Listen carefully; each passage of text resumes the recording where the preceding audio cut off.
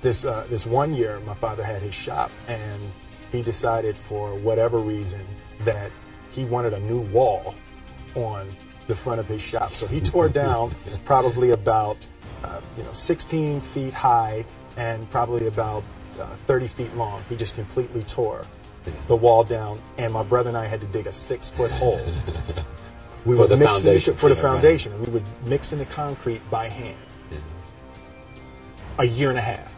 We were building this wall for a year and a half. Every day after school, we were coming, mixing concrete, putting it in the hole, doing it, and it was just myself and my little brother. And I remember standing back, looking at that wall, saying, there's going to be a hole here forever. A year and a half later, we laid the final brick.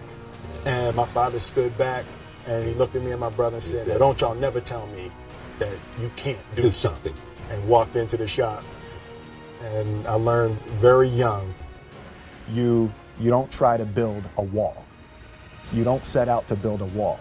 You don't say, I'm going to build the biggest, baddest, greatest wall that's ever been built. You don't start there. You say, I'm going to lay this brick as perfectly as a brick can be laid. There will not be one brick on the face of the earth that's going to be laid better than this brick that I'm going to lay in this next 10 minutes. And you do that every single day. And soon you have a wall. And soon you have a wall.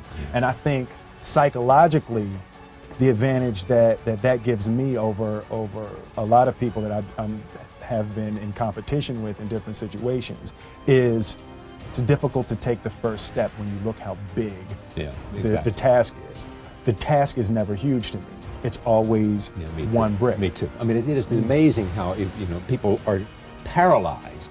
The separation of talent and skill is one of the greatest misunderstood concepts for people who are trying to excel, who have dreams that want to do things. Talent you have naturally. Skill is only developed by hours and hours and hours of beating on your craft. There's no easy way around it. No matter how talented you are, your talent is going to fail you if you're not skilled. I want to represent an idea. I want to represent possibilities.